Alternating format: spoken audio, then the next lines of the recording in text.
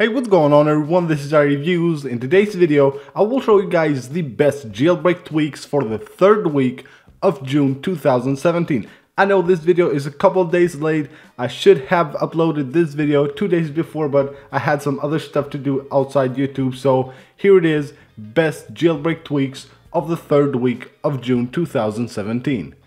The first tweak for this video is called SeeCustomize, and it allows you to customize the look and also add a couple of features to the control center. So you can see the control center looks way more different than the stock iOS 10 control center, and I really like this look way better than the stock look. It also adds 2 extra buttons, so you will have low power mode here and also the screen recorder right there on the control center. So here are the settings of the tweak. You can enable it right here. Then you have a respring button. You can enable a dark control center, and also you can remove the overlay right here. Then you can hide the slider icons. You can hide the slider track. Also, you have additional features right here. You can add enabled DND respring, so you force touch on the do not disturb button on the control center to respring the device, and you can also add the 2 extra buttons that I said, CC record and also low power mode. You can add these 2 buttons to the control center using this tweak.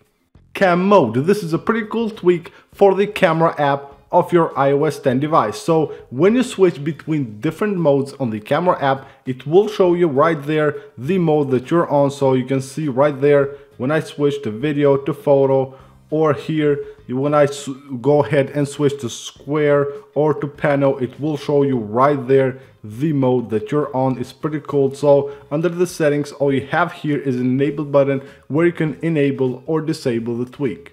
The next tweak for this video is called FullSafari, and it brings iPad-like tabs to Safari. So you can see right here I have 3 tabs open, and I can switch between them directly from here, so I don't need to go to the tabs there. So you can quickly switch between tabs. You will have all of them right here, and of course you can also close them. You will have that little X button right there, and of course you have a plus button here if you want to add a tab, and you can see once you tap there it will add the tab right here. So a pretty awesome feature to have on the Safari app. The tweak doesn't have any settings to configure. All you have to do is install it.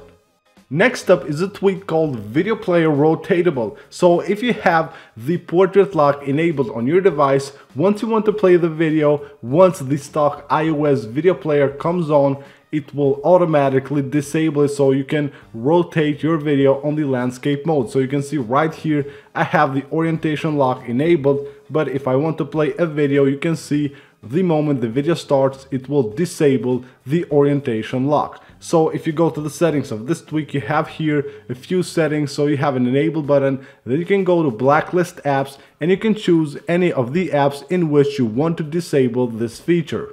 The next tweak is called Creamy, and it will bring an iOS 11 feature to iOS 10. So it will add the passcode look from iOS 11 to iOS 10. So you can see the passcode buttons, they look just like on iOS 11. So if you go to the settings of this tweak, what you have here are 2 buttons, so you can enable or disable the tweak right here, and you can use a lighter cream if you want to use it, or if you want to disable it, just disable this button right there.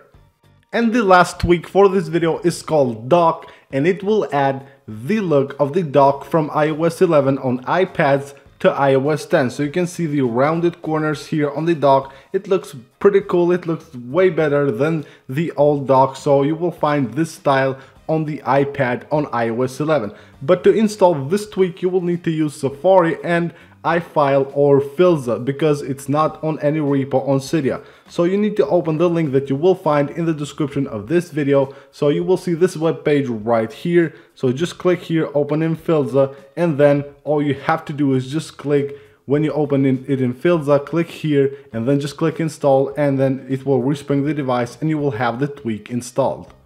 So that is it for this video, guys. I hope you guys enjoyed the tweaks.